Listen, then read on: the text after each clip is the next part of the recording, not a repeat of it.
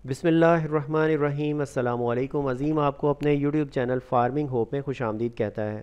आज मैं आपको उन 7 गलतियों या ख़ामियों के बारे में बताऊंगा जो इंक्यूबेटर बनाते या ख़रीदते वक्त आपको अपने जहन में रखनी चाहिए ताकि पैसे और वक्त दोनों के ज़िया से बचा जा सके। वीडियो शुरू करने से पहले मैं आपको अपनी अगली वीडियो के बारे में बताता चलूँ। हमारी नेक्स्ट वीडियो मुर्गियों में कैल्शियम डेफिशिएंसी के बारे में होगी, जिसमें मैं आपको इसके मुकम्मल, आसान और सस्ते इलाज बताऊँगा।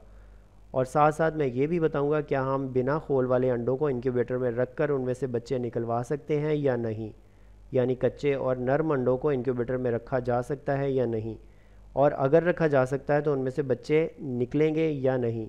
इन तमाम सवालों के जवाब मैं आपको अपनी अगली वीडियो में दूंगा। चलते हैं अब अपनी वीडियो की तरफ।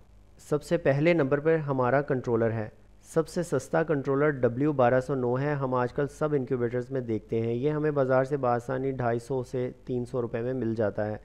अगर आप यही कंट्रोलर्स इस्तेमाल करना चाहते हैं तो मेरा मशवरा है कि 2 कंट्रोलर्स लगाएं ताकि एक के ख़राब होने की सूरत में फ़ौरन दूसरे को इस्तेमाल में लाया जा सके। अगर आप अच्छा और ज़्यादा लंबे अरसे तक इंक्यूबेटर इस्तेमाल करना चाहते हैं तो हमेशा अच्छा और 2 फंक्शंस वाला कंट्रोलर इस्तेमाल करें, जिसमें दर्जा हरारत के साथ साथ ह्यूमिडिटी यानी नमी को भी कंट्रोल किया जा सके। दूसरे नंबर पर इंक्यूबेटर की बॉडी है। इंक्यूबेटर की बॉडी हमेशा अच्छी इंसुलेशन वाली होनी चाहिए ताकि बिजली का बिल में खातिर ख्वाह कमी लाई जा सके, और साथ साथ अंदर का दर्जा हरारत हर कोने में एक जैसा रखा जा सके।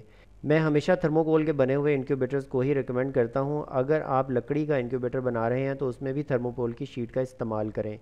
अगर फ्रिज की बॉडी मिल जाए तो वो सबसे बेहतरीन है। मैंने भी अपना 600 अंडों वाला इंक्यूबेटर एक फ्रिज की बॉडी में बना रखा है, जिसमें बिजली का बिल ना होने के बराबर आता है, और पूरे इंक्यूबेटर में दर्जा हरारत एक जैसा होने की वजह से रिज़ल्ट अल्हम्दुलिल्लाह 100% आता है। तीसरे नंबर पर इंक्यूबेटर में बल्ब के इस्तेमाल से गुरेज करें। बल्ब हर आए दिन फ्यूज़ होते रहते हैं। इसमें 220 वोल्ट वाला पीटीसी हीटर या नाइक्रोम वायर वाले हीटर का इस्तेमाल ज़्यादा बेहतर है। आप इसमें सिरामिक हीटर इस्तेमाल कर सकते हैं, मगर ये हीट बहुत स्लो प्रोड्यूस करता है, और अगर बल्ब ही इस्तेमाल करना चाहते हैं तो कम से कम 2 बल्ब लगाएं ताकि एक फ्यूज़ हो भी जाए तो दूसरा उसके बैकअप में काम करता रहे। बल्ब हमेशा किसी अच्छी कंपनी का इस्तेमाल करें ताकि आपको परेशानी का सामना ना करना पड़े। और अगर आप पहले से बल्ब वाला इंक्यूबेटर इस्तेमाल कर रहे हैं तो हर वक्त घर में 2-4 बल्ब स्पेयर रखें ताकि उन्हें किसी भी वक्त ख़राब होने की सूरत में फ़ौरन रिप्लेस किया जा सके। चौथे नंबर पर ह्यूमिडिटी के लिए मुनासिब आलात का इस्तेमाल करें, जिसमें मैं आपको अल्ट्रासोनिक ह्यूमिडिफायर का कभी भी मशवरा नहीं दूंगा क्योंकि वो बहुत महंगे हैं और आए दिन ख़राब रहते हैं। इसके बदले में आपको एक डीसी फ़ैन का इस्तेमाल कर सकते हैं। इस पर मेरी मुकम्मल वीडियो मेरे चैनल पर मौजूद है, लिंक डिस्क्रिप्शन में दे दिया गया है, आप वहां से देख सकते हैं। पाँचवें नंबर पर अपने कंट्रोलर पर नज़र रखने के लिए आपके पास हाइड्रोमीटर होना इंतहाई ज़रूरी है, जिस पर आप अपने कंट्रोलर्स की वैल्यूज़ को इस मीटर के साथ वेरीफाई कर सकते हैं। यानी नमी और दर्जा हरारत पर नज़र रखने के लिए एडिशनल मीटर को साथ में ज़रूर रखें। छठे नंबर पर इंक्यूबेटर में ऑक्सीजन होल्स का होना इंतहाई ज़रूरी है।